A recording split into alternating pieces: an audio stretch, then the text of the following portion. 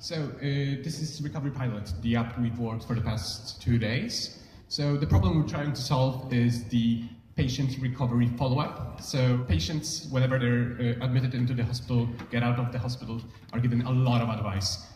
What they're supposed to do, what tasks are they supposed to sit up, lay down, for how many days, what medication to take, and stuff about red flags as well. And it's just a lot of information for a lot of patients, and they can get flooded by that information. And they can just forget of what they're supposed to do, what they're supposed to check. And we aim to solve that by reducing the amount of leaflets we give out, by moving to a digital solution. So the proof of concept that hopefully you've all got on your phones now is focused on the laparoscopic bowel surgery, and the guidelines we use are from King's College Hospital. And hopefully this is something you've got on your phones now. So we've got the advice, tasks, and questions tabs. The advice, all of these tabs are specific to the day of recovery, of how far in are you in the process.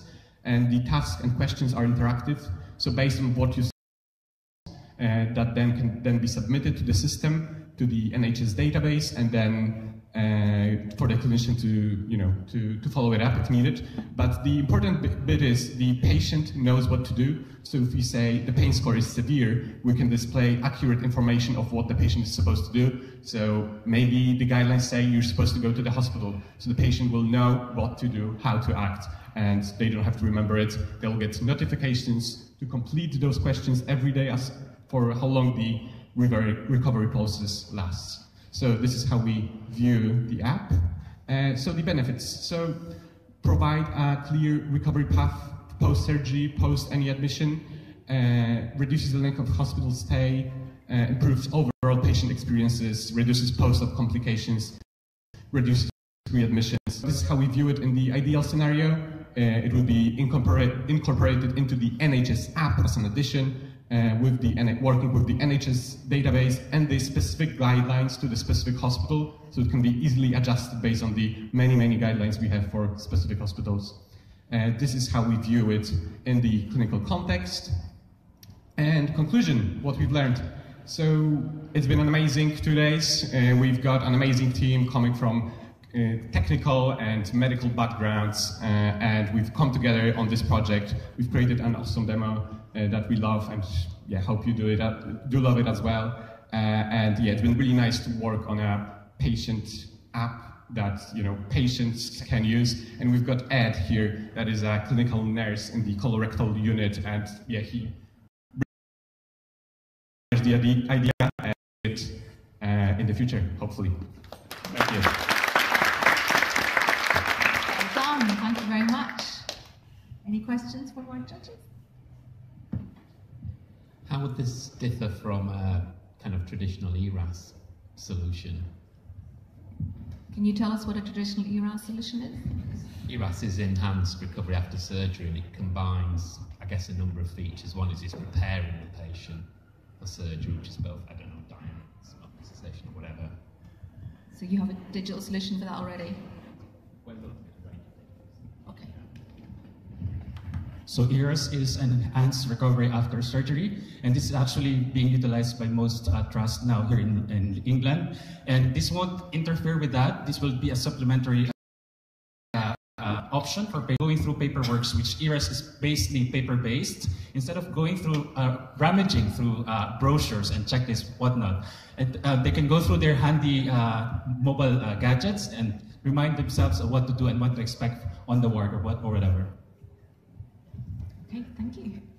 Any other questions? Audience.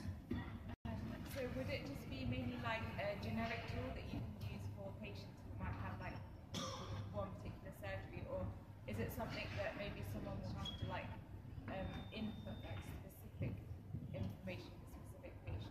So is it customizable to particular situations or generalized?